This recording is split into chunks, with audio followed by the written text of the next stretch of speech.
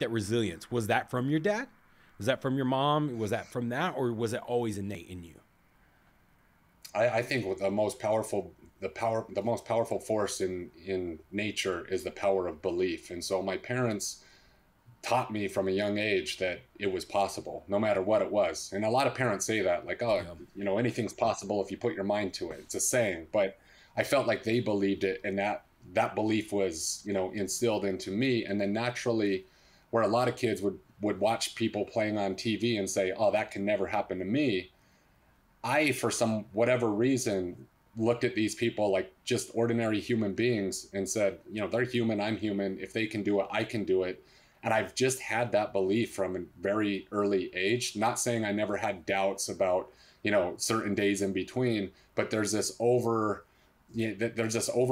belief system that if one other person can do it and I have that example, I believe that I can do it too. And so throughout that sporting career and even business over the past 10 years, even when my Yeah. business was struggling, it's like, well, other people are crushing it. And I believe that if they can do it, I can do it too. So I think that that's just probably the most powerful thing that they gave me.